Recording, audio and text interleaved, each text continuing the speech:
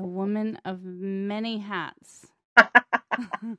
Yeah, so when you list a short-term rental to sell, there are things that are different to think of than when you list somebody's primary home.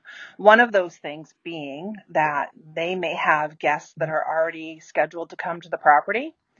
So if you have a home that's coming on the market and you want to do an open house or you want to have showings, it's very difficult if every weekend is booked.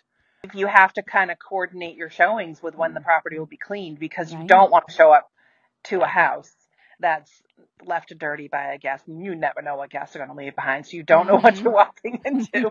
One of the things that comes up often is where if you should put a sign out front. You know, we all want our sign out front. It makes it easier, but a lot of sellers do not want a real estate sign out front because it's off-putting to their guests.